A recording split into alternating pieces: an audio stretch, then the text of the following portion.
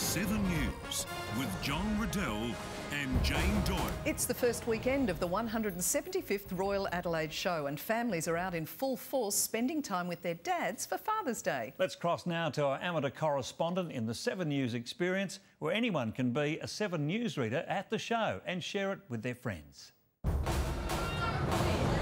John, crowds are in full force for Father's Day, with plenty of showgoers bringing their dads along to join in on the fun.